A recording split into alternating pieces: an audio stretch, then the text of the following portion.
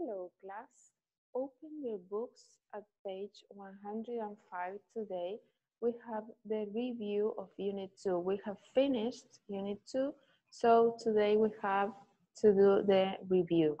Remember that the answers of this review, you will have to send it to Google Classroom next week on the 12th of June.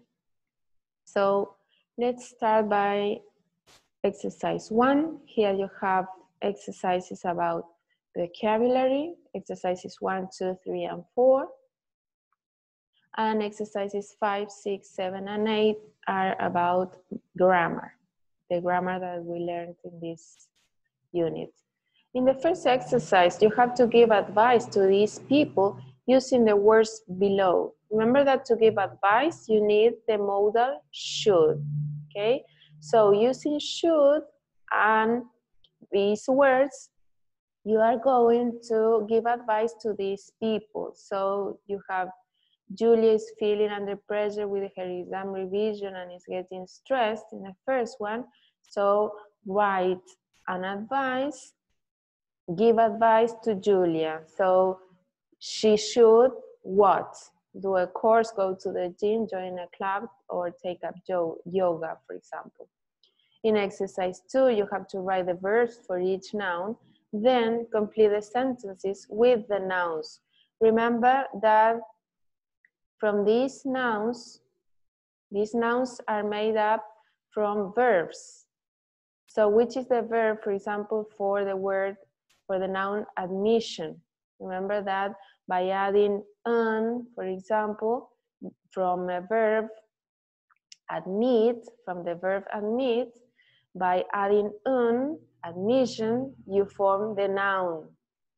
Remember that we learned that in this unit, how to make nouns from verbs at page 23.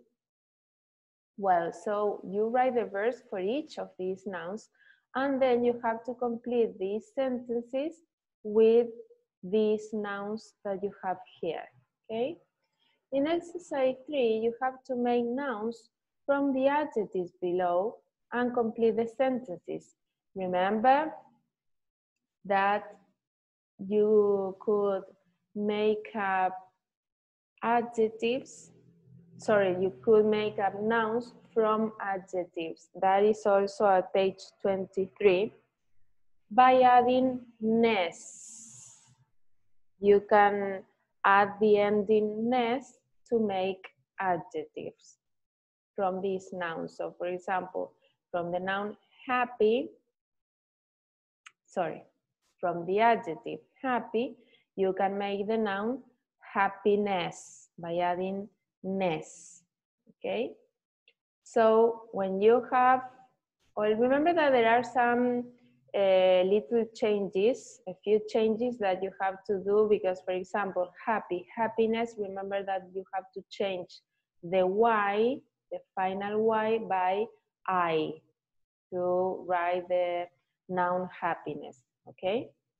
So when you have the nouns, you will complete these sentences. So first make the nouns from these adjectives, adding ness, and then complete the sentences with the correct nouns. Then at exercise 4, you had to complete with the multiple verbs, and you had the multiple verbs also at page 23, exercise 10. There you had the multiple verbs. If you don't remember, go to that page and have a look at them. And in all of them, only the preposition is missing, so go to that page and see which is the correct preposition for each one of these verbs to make multi-part verbs. Then for the grammar part, you have to go to exercise 5. In exercise 5, you have to choose the correct option. Remember that when we started unit 2 at page 20, we had a future review about the different tenses that you can use to talk about the future. So for example, you can use present continuous, you can use present simple, you can use going to, you can use will to talk about the future. But remember that each of them had a special use. So when can you use present continuous to talk about the future, for example? For example, you use present continuous when you have arrangements, future arrangements. Well, and then think about present simple. When do we use it for the future? When you use will, going to, because they all have a special use for the future. Then in exercise 6, you have to read this flyer and write sentences using future continuous. Remember that that was the new tense that we learned in this unit, future continuous. And future continuous is very, very easy because you only have to add will be and the verb, this verb, with ing. So in all of these sentences, you just have to write will be and the verb with ing. Will be buying, will be learning, will be studying, will be going. That was future continuous, remember? If you don't remember future continuous, you can go back to page 20 and have a look at the chart there, or you can go to the grammar reference at page 114, and there you can see, have a look at the structure again of future continuous. Then in exercise 7, you have to complete the sentences with unless, until, or as soon as. Unless, remember, a menos que. Remember that we could use these to make the first conditional, which was the last topic we have learned last class. And you can use them to, instead of if. For the first conditional, we always use if, but also you can replace if by unless, until, or as soon as. Recuerden bien los significados para saber y que tenga sentido en cada una de las oraciones que los usen. Unless era a menos que, until, hasta, as soon as, tan pronto como. Okay?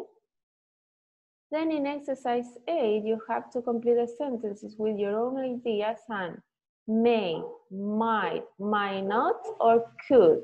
Remember that we could form, instead of will, we could use these modal verbs, may, might, or could. So complete them with your own ideas. And remember the meaning.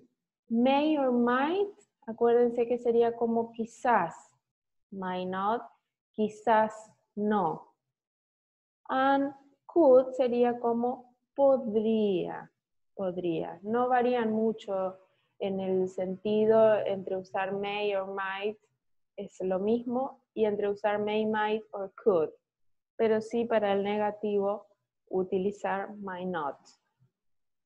Now we are going to listen and you're going to write in the last exercise, exercise 9, for the dictation part. So be ready with your pens and let's write this dictation. Listen. 105. Exercise 9.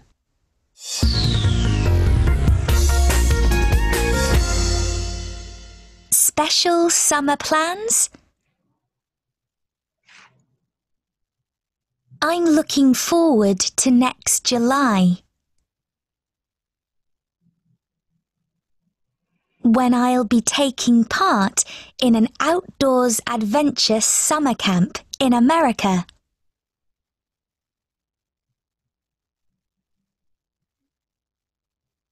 I'll be kayaking, swimming, and camping under the stars.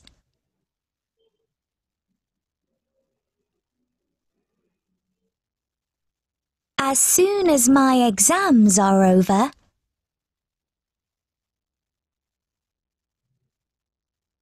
I'll be flying out there.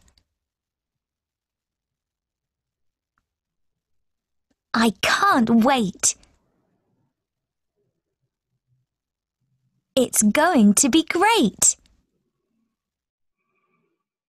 Okay, that was all you had to do in the review of Unit 2.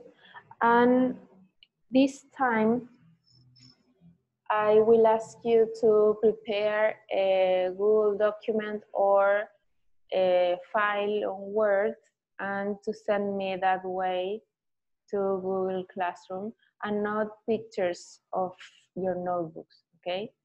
So start preparing your files on Word or the Google Forms, the Google document, sorry, and that you will send me so I can check them online. Well, that was today's class. Hope to see you in our next video conference. Bye-bye.